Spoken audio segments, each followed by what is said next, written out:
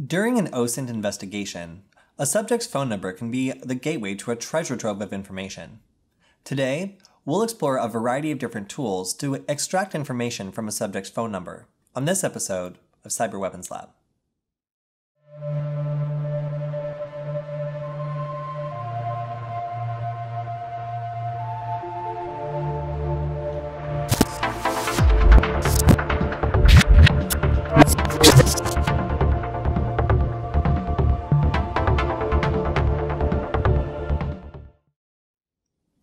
When posting something on Craigslist, the average person might hesitate to put their phone number out there. You don't know why, but putting your phone number on the internet just seems wrong because you don't know what someone could really do with it.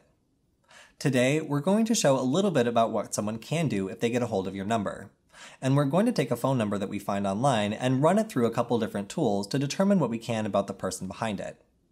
Now, when we're expecting to find our online accounts that have been created with that phone number, email addresses, names, and even the carrier, and sometimes we can even find other people who are searching for this phone number too. Because of that, you might want to use Tor or a VPN before using some of these tools because they will log requests for a particular phone number, so if somebody's checking this, it could tip them off to the fact that you're searching for their phone number. Now, you'll need Python in order to use one of the command line tools, but aside from that, you'll just need to use a web browser in order to use this. Once you have Python fully updated on your system, then we can get started. Now, to get started using phone numbers in an OSINT investigation, we're going to need to use a couple tools. The first I want to use is PhoneInfoga, which was made by Sundown Dev and is a really interesting tool that parses and then extracts meaning from a lot of different types of phone numbers. So this isn't just the phone number for your particular country, it also works on international codes as well. And you can generally learn whether or not a phone number is a voice over IP number or whether it has a particular carrier, and learn maybe whether that number is publicly listed as a throwaway number as well. Now, what do I mean by that? Well, there are a lot of numbers available where if you're signing up for a service, you might just use a publicly listed number to send the verification code, so you don't need to list a number that's personally associated with you. Now, there's a lot of these numbers around, and they are definitely a way that you could maybe get away with something that you're not supposed to, just because you have access to a computer and then a supposedly secure phone number to verify an account that you could use to maybe do something bad. Now, if we wanted to find out whether or not a phone number that is being used for something is from one of those maybe public repositories, we can see an example here of a free mobile number. And this is just some random 336 number, which is from France. And if I was in France, I would be able to register all sorts of different stuff. You can see we can even get voicemails. So this is a way that somebody could maybe set up a scam or something like that. So if we were getting text from this number, we might have no way of knowing that this was a free, publicly available number that anybody could get a hold of. So as just a regular person, how would we get to know this? Well, we could take this number and we could use it in PhoneInfoga to eventually learn that this was publicly listed and not a number on a regular carrier. So let's go about doing that. Well, how do we get started? If you're interested in this tool, you can first check out this really interesting Medium post on building this tool, because if you've ever been curious about how these sorts of things are made, or if you've ever wanted to know what it's like to actually see the insides of how these tools are parsed, it's a really interesting read and a good idea for developers who might be considering making something of their own. Now, if you're just looking to install it, you'll need to have Python 3 and also pip3 installed. And if you want to check to see if you have those, you can type Python 3. And you should get this shell right here. And then we'll go ahead and just quit and Control L to clear the screen. So next we'll need to do a Git clone, and we can just go ahead and copy this, but it won't work for me because there's already files where I'm trying to put them. But for you, it should go ahead and download everything we need to run this tool. So we'll cd into PhoneInfoga, and then ls, and we can see everything that's inside. And we can see that the installation requirements are pretty basic. Python 3, tac-m, pip, and install tag R, requirements.text. Now it'll go ahead and say that everything I have is already up to date, but for you it'll probably need to install or update some libraries to make sure that Phone and Foga will work exactly the way it's supposed to. Now once these finish updating, as you can see mine should already be done, we can also go ahead and create a configuration file, but I've already done that so I'm going to skip it and instead go to the part where we're going to show that we have it successfully installed by requesting the version number. And when we run it, we should see a little ASCII art and then just, that we have version 1.0.2. Great. So now we can actually make a request. So when we want to verify our previous, phone number that we mentioned, we can type first tag H to show a list of all the various commands that we can run. So we can see if we want to input a number, it's tag N. So we'll add tag N, and then we can copy and paste this obviously very sketchy number in here and see what kind of result we get. And if we want more information, we can also type OSINT, which we will do here. But fair warning, this can take some time. So let's go ahead and run it and see what we get. So we'll go ahead and press N for using an additional format. Now, after some of the results come in, I can expand this and see a little bit more information. Here we can see that it's based in France, it is on this particular carrier, and it also is possibly a voice over IP number, which is an indicator it could be used for something sketchy. But in this case, we also already have a lot of hits on freesmscode.com, so we know that it's probably a free SMS number and not a number we should put very much stock in when it comes to maybe actually representing a real person. Instead, this is a number that could be used by pretty much anyone to register anything, so we definitely wouldn't want to trust someone who's representing this as their real number.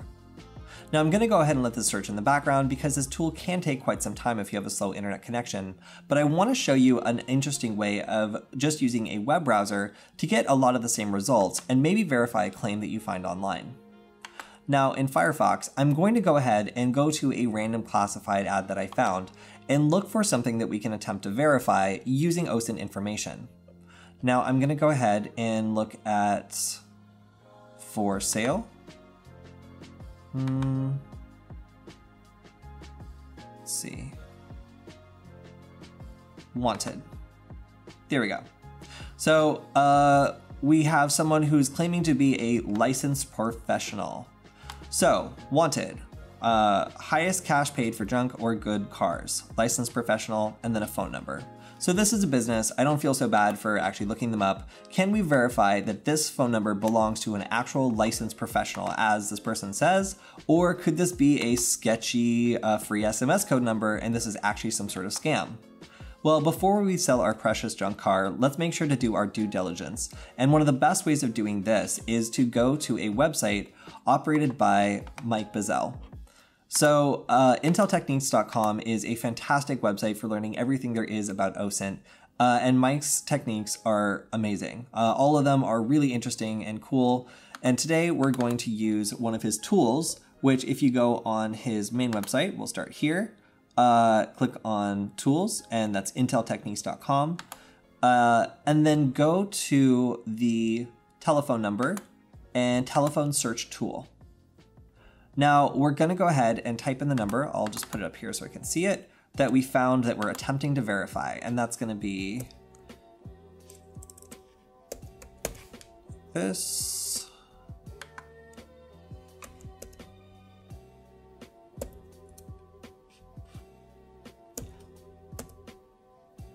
So one of the things that Mike has done is make it so it's really easy to search through all of the various resources he's found to basically get a result. So we'll populate all of these, and when we scroll down, we can see that when we hit submit all, we're hitting all these public databases at the same time.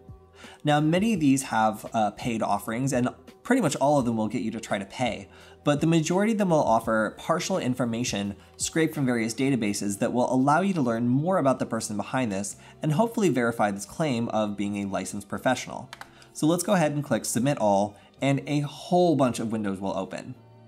Now, again, what Mike has done here is take all these databases and automate our ability to search through them really quickly. So already we can see that this links back to someone named Paul, and that we have an address already, so that's great. And we can verify now, maybe we could go back and identify whether or not a business was registered at this or a home address, although I suspect this would probably be a home address. So one thing you'll notice is a lot of these actually won't find anything, and a lot of these will also detect that it's an automated, let's see, it's asking me to prove I'm not a robot, and I can see behind it that it doesn't have that much information for me, so I don't have anything to prove to this one, I don't think.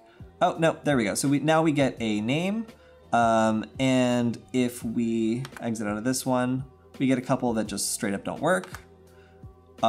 Here we can see that this is a mobile number. We can see that it's a Sprint number. And that gives us a little bit more information about kind of what's going on. And then we see this. So we see the person's age group.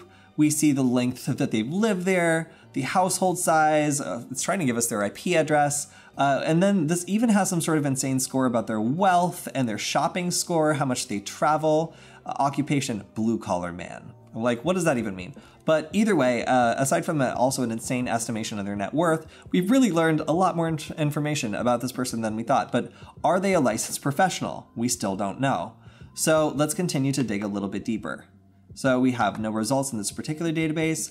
And then we have a lot of information about just relatives and stuff like that. Again, not particularly helpful. We have a confirmation that this is a Sprint mobile number, which, again, not super helpful, but that's okay. So we'll go ahead and keep searching. And again, what I'm looking for is some sort of verification that this is, in fact, a licensed professional and this is not somebody who's just kind of jerking us around. So let's continue to search, see if we've got anything here. And this search engine in particular is extra creepy. And whoa, all right, we have like a full readout. Oh, and a photo. I didn't need that. Oh, and a username. Oh, I didn't need that at all. Associated with, we have his whole family. Okay, so this is why sometimes on the internet, you shouldn't just give out your phone number.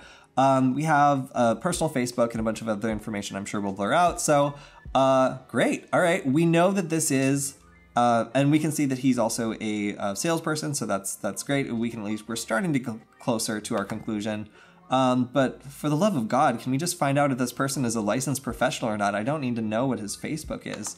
So of course, if we were a hacker or someone else, we've already managed to find enough information to really track this guy down, especially we found a screen name, and that would be instrumental in finding email addresses. But this is what I was looking for. Here we can see his business is listed as an LLC, and in fact, it also includes his last name. So that leads me to think that perhaps this is actually a licensed professional. Now, the way we would do this is to cross-reference this with publicly available data. So I'm going to go to my third favorite website, which of course is the Pennsylvania Secretary of State Business Search. So I will go ahead and go to, let me see if I have it. I'm sure I have this in my bookmarks. All right, so let's go ahead and type in the business name that we found, run a quick search. And here we can see that we have a current transportation entity that is a active status limited liability company, so it's an LLC. So we have in fact proved that this random phone number on the internet does in fact belong to a licensed professional. Now, this is pretty much going out of our way to prove a point, but there is a lot we can do by cross-referencing information we find associated with a phone number with other publicly searchable databases, like, for example, the Pennsylvania Secretary of State business license. So if you have access to all this information and you can start with maybe a name or an address or other things you can put into these databases, you can begin to build a picture of a target and either figure out if they are a legitimate person to do business with, or if they might be a scammer who's using a public phone number to get around verification and just create a bunch of spam accounts. Now, one last tip before we finish up. There are a couple downsides to using the first tool because if I go back to the tool, as you can see here, we can sometimes accidentally get blacklisted from Google search. Now this is really annoying, but the way to get around it is fairly simple, and I want to show you so that if it happens to you and you get stuck, you can also go ahead and fix it. So if you open this link, then it will give you a CAPTCHA to fill out. And once you successfully complete it, you should get a special cookie. Now I've already completed the CAPTCHA. And if you press Alt F12, yep, and then go to storage, you should be able to scroll through the cookies that have been received, and you're looking for one that's titled Google Abuse Exemption. That means you're exempt from this ban. So we're gonna go ahead and copy the value of this cookie like this, and paste it into the script like that. And that will get you unbanned from Google so that you can continue to do your scans. Now, I'm not going to continue doing this one because it does take quite some time, but as you can see, we got some great results on this, and provided we can continue to get exemptions, we can continue to scan and get more information about this phone number.